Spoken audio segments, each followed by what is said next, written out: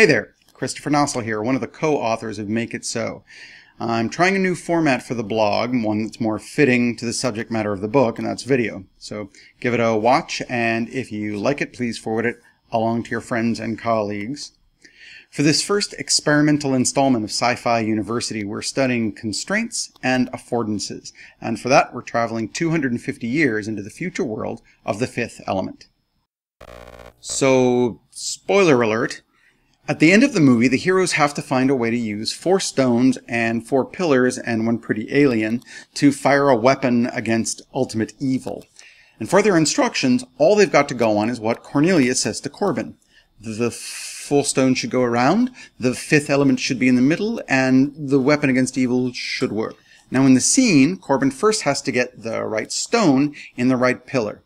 And he finds fairly quickly that to do this, all he has to do is match the patterns. Awesome. That's affordances. Donald Norman popularized the notion of affordances as a design concept in his book, The Design of Everyday Things. Here's how he described them. The term affordance refers to the perceived and actual properties of the designed thing, primarily those fundamental properties that determine just how the thing could possibly be used. A chair affords support and therefore affords sitting. And in fact, that's exactly what the Mondeshawans did for the weapon. But wait. Gets better. There are 3 more subtle complications to getting the stones in position correctly. So the first is that the stones just can't sort of rest on their sides atop the pillars. They are meant to stand up. But how do we know this? Well, it's affordances. It's the affordance of the triangular divot in the pillar.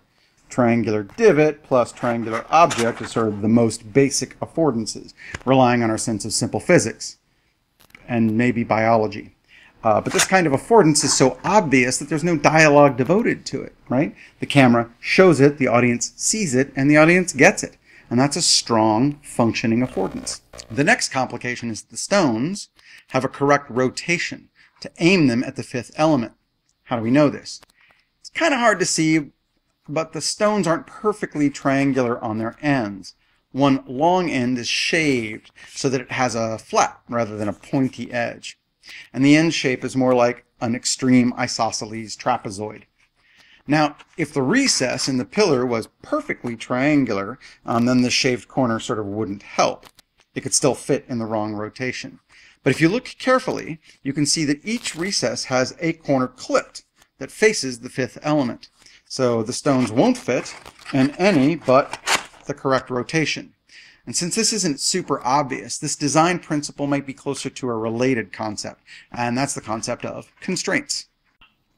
Don Norman also talked about constraints in the design of everyday things, but not concisely enough for our purposes, so here's my crack at it. Constraints are the limitations of what can't be done with a thing. Designers use constraints to make it difficult, and sometimes impossible, to make mistakes. And that's exactly what this shaved edge does. Short of damaging the stone, it's impossible to get it situated in the wrong rotation. And that is constraints. The last problem is the stones actually do have a correct orientation, or right side up. We know this because later we see little drawers open up in the top that release the triangular power cylinders within. Now, it's possible that there are little drawers on both ends, so it wouldn't really matter which side is up. And in fact, when you're designing an object, it's best to make orientation a non-issue if possible, like a comb or straw. And that makes sense for industrial design when there's no cost difference. But in the case of technology, that can double costs and complicate even Mondeshawan engineering. The bigger clue is that 2 of the stones, water and air, have identical patterns, horizontal wavy lines. And the air stone has these lines at the top, and the water stone has these at the bottom.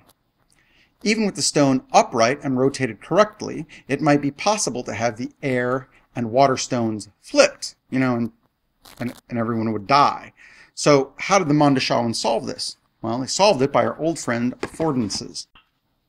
On the pillar where the pattern should be at the bottom, the pattern hugs against the divot. And when the stone is placed correctly, the pattern continues smoothly from the stone to the pedestal. In contrast, the pattern on the air stone is high up, with the bottom part blank, and on the air pedestal, the pattern is pushed out to the edge.